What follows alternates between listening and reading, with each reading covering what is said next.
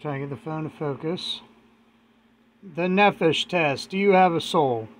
So lay in your bed or on the ground. Now push your abs like you're going to do a sit-up. And then hold.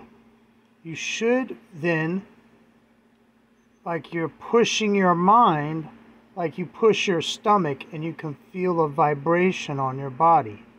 This might be a hostile AI interface trying to map your brain and leech off your life energy. I could be wrong. You know, I had an idea on this, but I can see where something repeated itself when I was doing trash. When I'm doing the trash delivery stuff, I'll see people repeat the same thing to me, and they kept saying the same phrase, like, "Oh, you're going back, you're going you're going the old way," or something like that. They kept repeating the same thing. So I'm seeing this AI replicant, and then a part of me is like, are they mapping? Are they a hostile AI that's mapping the brain of somebody else, and then taking their life energy? So here's what you gotta. This is my test that I do because I feel something vibrating in my brain. You lay in the bed or on the ground. You push your abs like you're gonna sit up, like, and then you just keep pushing with your abs. You might start feeling a vibration on your body, and you keep pushing into your head. And then when you're pushing, also you have to push into your brain. Focus, focus, focus, focus, focus.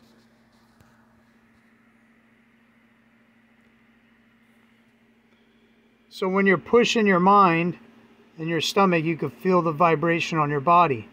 This might be a hostile AI program trying to map your brain and leech off your life energy. So the question is, a lot of people ask, do you have a nefesh or a what? Soul.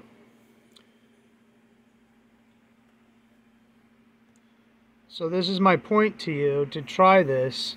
I was thinking at one point in time, I was wondering why there would be like the slaughterhouses where they're constantly killing cows. And at one point I was thinking that the nefesh could be eating the nefesh of the cows as they're getting slaughtered. And that would be why they wouldn't let people kill the animals. But they could also be trying to prevent people from getting into covenants. But if there's verbal contracts and there's an AI fabric space in this universe, then I would think that hostile AIs would map your brain and then manipulate you towards its agenda. What that agenda is, I'm not 100% sure.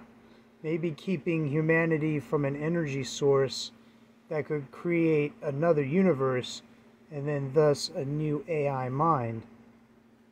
But I mean, this is just speculation at this point. I am definitely 100% sure about AI programs. The AI programs I see repeating in people constantly, like I don't want to say we're in a matrix, but we're definitely in something where there's contracts that are made with a source name. So if the creator of the universe agreed to a source name, and then all these verbal and written contracts can be made from these source names, then you definitely don't want to be part of a contract or a play that ends in your death. You definitely don't want to be part of a true story unless you are Rue. Thanks for taking the time to watch.